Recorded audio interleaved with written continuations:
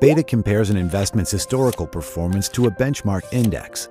The ratio it produces describes the investment's relative risk. If the right data on key variables is available, you can use Excel to calculate beta. Begin by identifying the equity in question and the benchmark index. You will need historical prices. They can be found online. It's best to find a website that lets you download prices in a spreadsheet. The percentage returns for the equity and benchmark must be calculated before the historical data can be plugged into the equations. To do this, take one day's price and subtract the prior day's price, then divide by the prior day's price.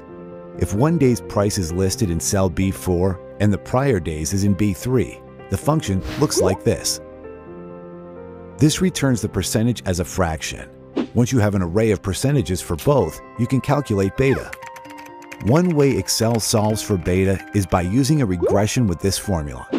Excel presents the arrays as columns of price data. Another method is to find the slope of the linear trend line created by plotting benchmark returns against equity returns. Beta equals the slope of the trend line.